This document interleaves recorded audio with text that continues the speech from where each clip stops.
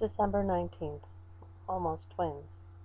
You and I are more alike than different, yet we can't get along. Though I ponder why I ponder this surprises me so.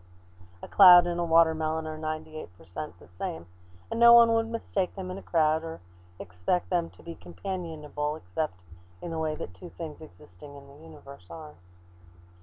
My expectation of liking you for our similarities is a setup by my fear that I don't like myself, but the joke is on me. My dislike of you is not a reflection of anything but time and space.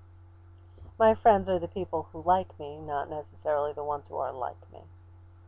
The president didn't like broccoli without slurring its good name, and I can dislike you without inferring that you are a vegetable.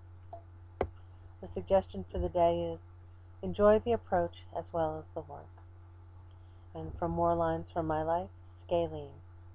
Strangeness is attracting. I don't try to deny it.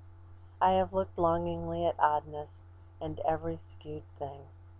Though I try to divert my gaze, the acute angles draw me back to peer again and again. Strange attractors have an unexplainable beauty to me. The wan charisma digs its hooks into my soul, and I carry it off like a burr stuck to my hide. What does this say of me? I'm not sure. What does it say of my sidelong loves?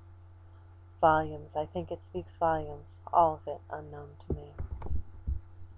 Have a wonderful day. Bye.